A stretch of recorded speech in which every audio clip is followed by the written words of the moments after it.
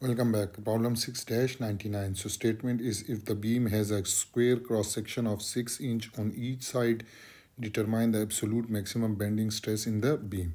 So you can see this is a cantilever beam where there is a uniformly distributed load of 400 pound per feet over length of 6 feet, and then there is a uniformly decreasing load over a distance of 6 feet.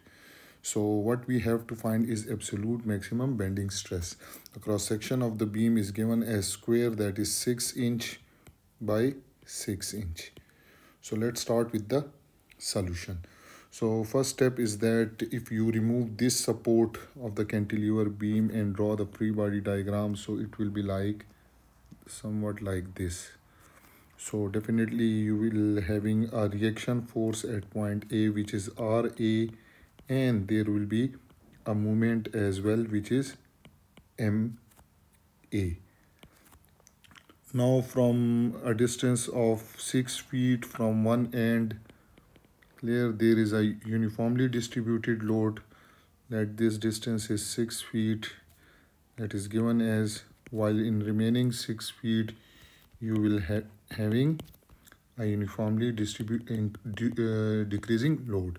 So what if we convert this uniformly distributed load into a point load? So you will have to multiply this 400 with the length, which is 6 feet there, and this will be acting at the half of 6 feet, which is 3 feet. Similarly, for uniformly decreasing load, if you convert it to a point load, so it will be equal to 1 by 2 into 400 multiplied by the length, which is 6, and it will be acting at a distance of L by 3. So 6 by 3, 2 feet from this side. So this distance is 2 feet and this remaining distance is 4 feet. So using equilibrium condition, we will find this MA, because you know that in cantilever beam the maximum bending stress occur at the fixed support. So by using equilibrium condition, sum of all moment about point A must be equal to 0 and taking the counterclockwise movement as positive.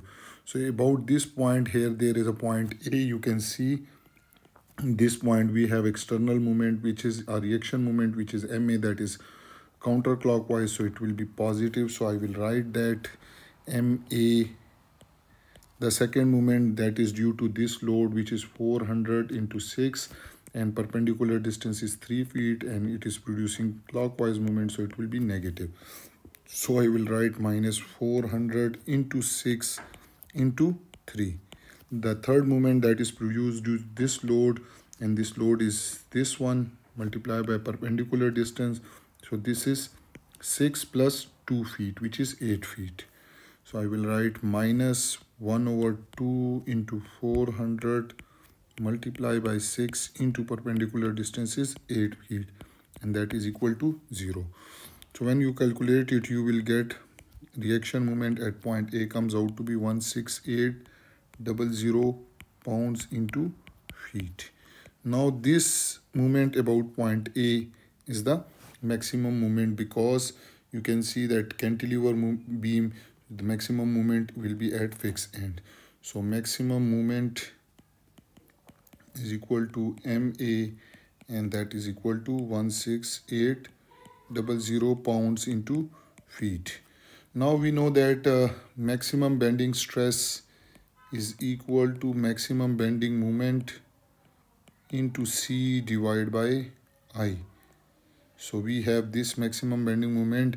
We do not know I, so we know that this is a square in cross section. The beam is square in cross section, and each side is 6 inch. So this is 6 inch, and this distance is also 6 inch. So if we draw its neutral axis, so that will be 6 by 2, because that is symmetrical, and that will be 3 inch. Now I, for this cross-sectional moment, we know that I is equal to 1 over 12 BH cube. So 1 over 12, B is 6 and H is 6 also. So 6 multiplied by 6 cube.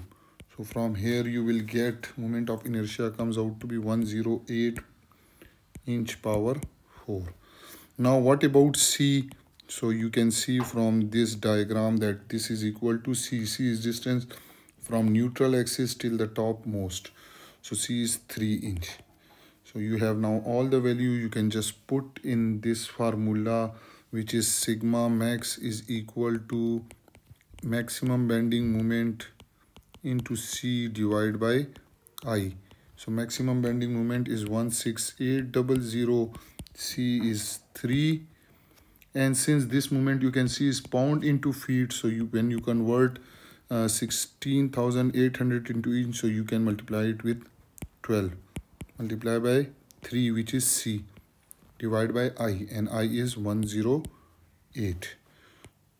So after calculation you will get sigma max comes out to be 5600 psi, or maximum bending stress is equal to 5.6 ksi. And this is the answer of our this question. And that was all about problem 6.99. I hope you have enjoyed this video and you have learned from it. Those who are new to my channel, then subscribe it and press the bell icon so that you can get notification about latest video. If you have any question, you can ask me in comment section. Thank you for watching.